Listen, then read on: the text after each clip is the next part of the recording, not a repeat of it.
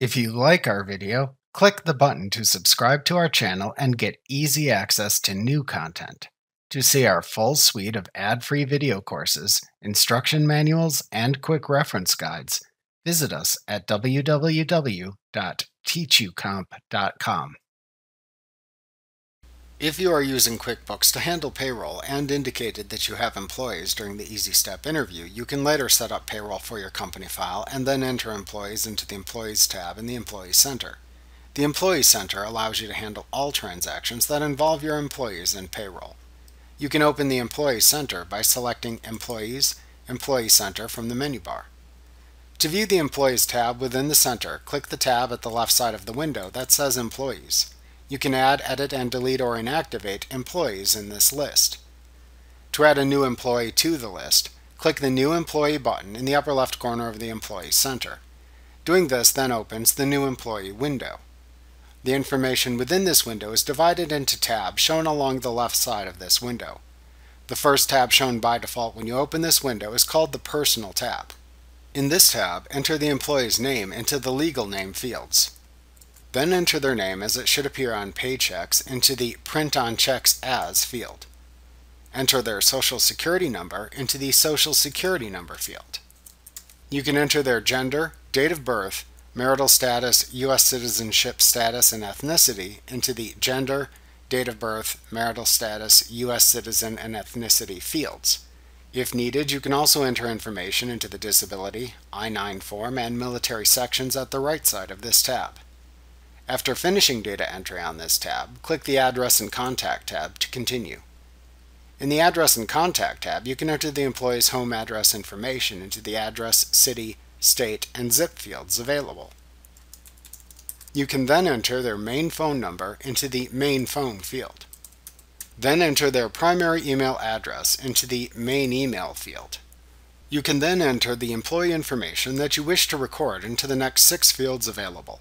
There are 6 data fields shown by default. However, for each field, you can select what data to record by choosing the name of a data field from the drop-down field labels shown. Then record the associated employee information within the adjacent data field to the right of each drop-down field label. The data fields shown by default are, from top to bottom and left to right, work phone, mobile, fax, CC email, website, and other 1. Your choices of alternate fields for which you can substitute the default information are home phone, alt mobile, alt fax, alt email 1, alt email 2, LinkedIn, Facebook, Twitter, URL 1, URL 2, URL 3, URL 4, Skype ID, other 2, and other 3.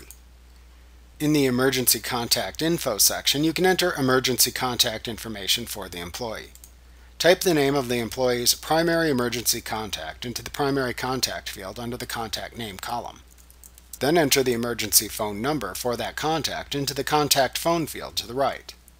Then use the Relation drop-down to the right of that to select the relationship between the employee and the emergency contact. If the employee has a secondary emergency contact, enter that person's information into the next 3 fields for the secondary contact below the information for the primary contact. After entering the employee information you wish to record, click the Additional Info tab to continue. In the Additional Info tab, you can enter an employee ID number into the Account Number Employee ID field if needed. You can also enter any information into whatever custom fields you create for your employees into the Custom Fields section of this tab. To add custom fields to your customer, vendor, or employee lists to record information of your choosing, please review the section on creating customized fields in a later lesson of this chapter. After you have finished the Additional Info tab, click the Payroll Info tab to continue. On the Payroll Info tab, enter the specific payroll earnings for the selected employee.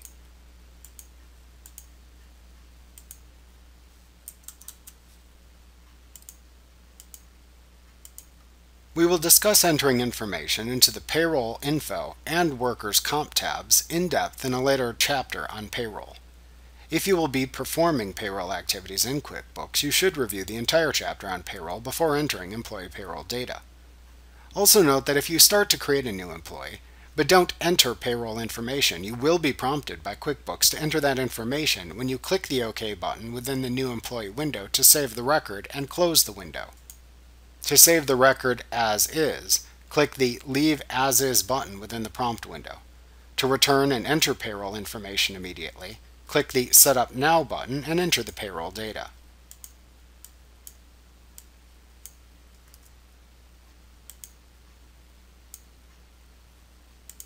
Next, select the Employment Info tab. To the right are three horizontal tabs for Employment, Leave of Absence, and Termination. Select the Employment tab if needed. Here you enter the employee's hire date into the Hire Date field. You can enter the employee's original hire date if needed into the Original Hire Date field.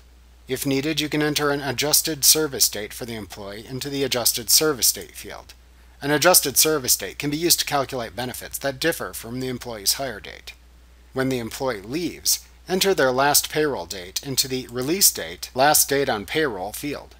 Note, however, that this field is automatically filled in when you create a termination check for an employee during payroll. In the Employment Details section, you can use the Employment Type dropdown to classify the employee as a regular W-2 employee, a statutory 1099 employee, or an officer or owner of the company. You can also use the Full, Part-Time, Seasonal, Exempt, and Key Employee dropdowns to select whether the employee is full or part-time, whether or not they are seasonal, whether or not they are exempt, and whether or not they are considered a key employee. In the Job Details section, you can enter job-related details about the employee if desired, including their title, supervisor, department, description, and target bonus. If the employee takes a leave of absence, click the Leave of Absence tab to enter the information about it. Here you can enter the start date, expected return date, and actual return date into the fields in the Leave Dates section to record that information when it occurs. Under the Leave Details section, use the Type and Reason fields to record the type of leave of absence and the reason for it. In the Leave Pay section, use the Leave Paid dropdown to select whether or not this is a paid leave. If the employee is terminated, click the Termination tab to enter the details about the termination. You can enter the last day worked, last day of benefits, and release date, last day on payroll into the fields provided. In the Termination Details section, you can enter the type of termination and the reason for it into the Termination Type and Termination Reason fields. You can use the Recommend Rehire dropdown to select whether or not to recommend the employee for rehiring if possible. You can also use the Protest Unemployment dropdown to choose whether or not to protest the employee's unemployment filing if filed. In the Severance Pay section, you can use the Severance Paid dropdown to indicate whether or not the employee receives severance pay. You can enter any notes about the severance pay into the field below this dropdown. You can click the Workers' Comp tab to enter workers' compensation rates into the fields within this tab. Once again, please review the Payroll chapter to learn how to enter information in this tab in detail. After you have entered the employee information, click the OK button within the New Employee window to add the selected employee into the employees list within the Employee Center. To edit an employee record in the future, to change employee or payroll information, select the name of the employee to edit from the Employees tab in the Employee Center. Then either click the Edit button to the right of the Employee Information section to the right of the list, or double-click the name of the employee shown in the Employees tab to open the Edit Employee window. Change or add whatever employee or payroll information is necessary through the tabs within this window. Then be sure to click the OK button when finished to save the data entry.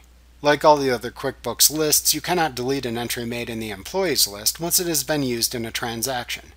Once a record is associated with a transaction, you can only inactivate the record to hide it from view. You should review Lesson 3.8 on inactivating and reactivating list items to learn how to perform this task in your QuickBooks lists. However, if you created an employee record but did not use it in any transactions, you can delete the record from the Employee tab. To do this, select the record to delete from the Employees list, and then choose Edit, Delete Employee from the menu bar. You then need to click OK in the confirmation message box that appears to permanently delete the selected employee record. Remember to click the subscribe button to see more of our videos. See our full suite of courses, instruction manuals, and quick reference guides at www.teachucomp.com.